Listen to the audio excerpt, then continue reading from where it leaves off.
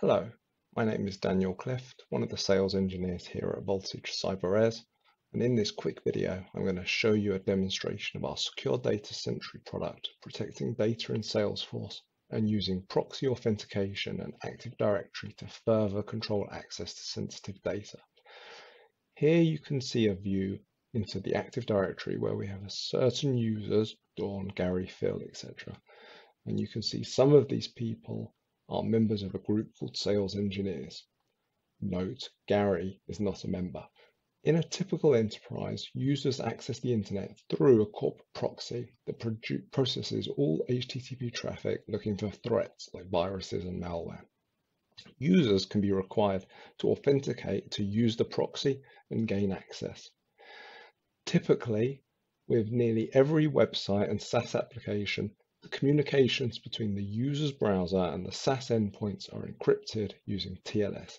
However, the actual data is processed and stored in the clear. In the demonstration, we will see the protection of the data stored in SalesForce using Sentry and format preserving encryption by intercepting the HTTP traffic.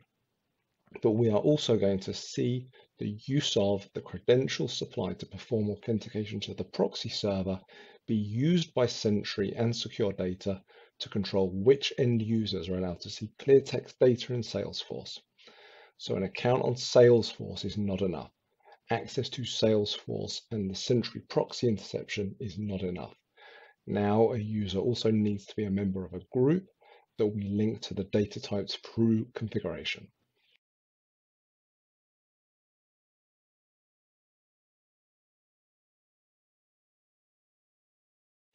First, we will access Salesforce as a user called Phil with the needed privileges.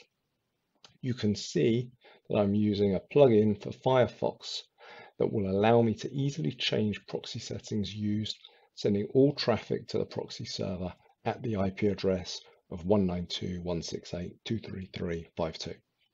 We are also sending the username Phil and his AD password. Now you see Phil can use the internet by authenticating to the proxy, but also access Salesforce and view the company's contacts, Happy, Bashful, Doc, and the others.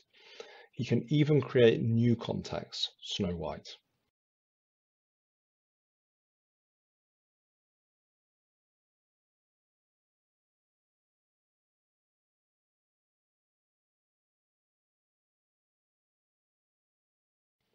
Now we will repeat the steps, but this time as the user Gary.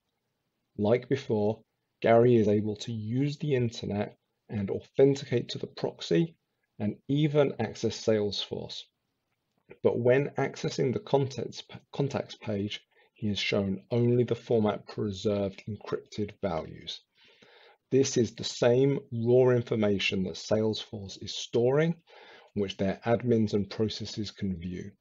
Sentry is still intercepting the traffic, but the authentication checks for Gary are failing at the time of decryption. He's not in the needed AD group.